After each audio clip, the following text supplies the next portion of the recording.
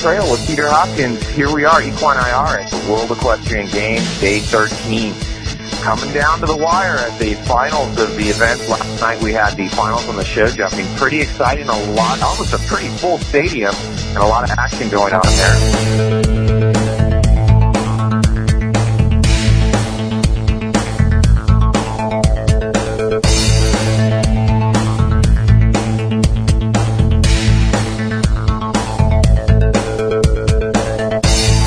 Had a lot of exciting days, very exciting day yesterday. Several media attention. NBC had actually stopped by our booth and did a little production there, and it was pretty fun. The kids were going wild in front of the infrared camera. And over the last couple of days, we've had a lot of excitement with some of the riders and the eventers that are in the games. We've actually done a scan. One of the horses actually was injured en route to the World Equestrian Games and never made it out. They actually pulled it out.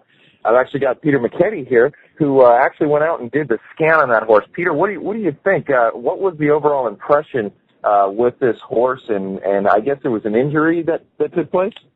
Yeah, the horse was a Mr. Wise Guy. It's a 3-day eventing horse, and had supposedly had a suspensory ligament injury, and that's what we were trying to get confirmation of. We're waiting for the interpretation, but it went very well, and it was really nice to be able to help out one of the riders.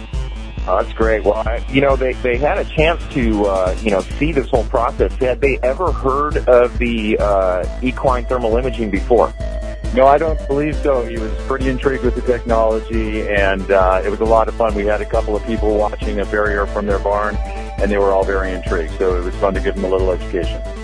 Well, this was off-site at a couple miles away from the Kentucky Horse Park, and I guess they never did have the chance to make it in. It's quite a big travel to come from these outside countries to the U.S. and then only to find that they weren't able to compete because of an injury. And I don't think they would want to either with the price tag on some of these horses.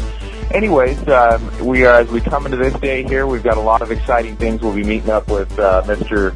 John Lyons again today. You can see more about him at johnlyons.com, and you can also follow along as we give more Tinchcasts.